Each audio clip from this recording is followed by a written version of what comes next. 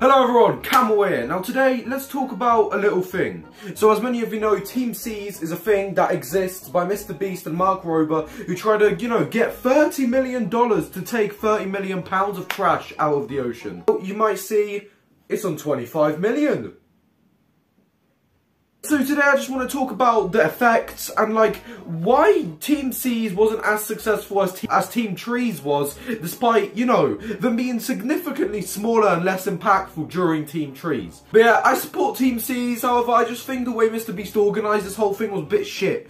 So let's talk about the fact that there was just no hype for this event. It happened. First day was insane. You had so many YouTubers dropping a bunch of videos. No real YouTubers I watch though, sadly, so it's kind of let down on me there. I think the actual video Mrbeast dropped wasn't as insane as the Team Trees one. And yeah, and in the end, the videos just stopped coming after the first 2 days, and you could see by the donations, it just tanked.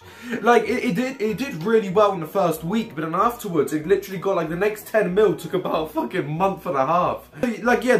Team Seas, I know Team Trees was also kind of carried by the millionaires donating instead of the actual general population, but Team Seas genuinely feels like it. A couple days ago, as I'm recording this, an anonymous source has fucking donated 2 million. Now, I don't know about you lot, but I 100% think that's Mrbeast. 100%.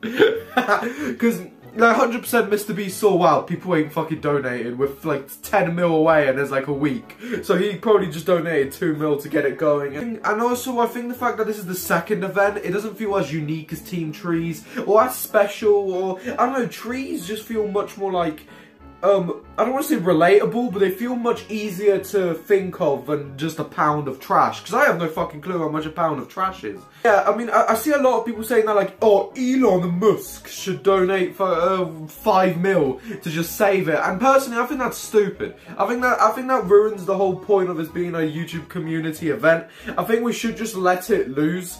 Rather than just have some billionaire donate 5 million, because then it's what's the point? Elon Musk could have easily funded the whole 30 mil, and he wouldn't have lost anything out of his pocket. So yeah, looking at it that way, I think it'd be pointless for Elon Musk to donate. I think we should just accept that this will take longer than 2 months, and I think it allows Mrbeast to learn and see, okay, next time we do something like this, we need to, maybe have videos come out for multiple weeks. Maybe, don't do a live stream when the event's already dead. Maybe just keep live streams happening during it. I don't know.